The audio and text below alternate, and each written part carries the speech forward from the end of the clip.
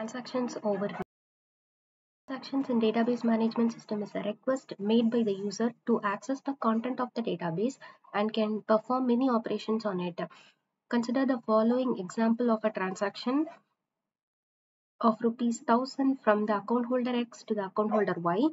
Though it looks like a simple transaction, it involves multiple low-level tasks. Importance of maintaining data integrity. Accuracy. It ensures that the data stored in the database is accurate and consistent. Inaccurate data leads to make error decisions and actions. Reliability. User can trust the data they retrieve from the database is correct and up to date. Data quality. High quality data is essential for making informed decisions, conducting analysis, and generating meaningful reports. Data consistency is very important databases with multiple users and concurrent transactions.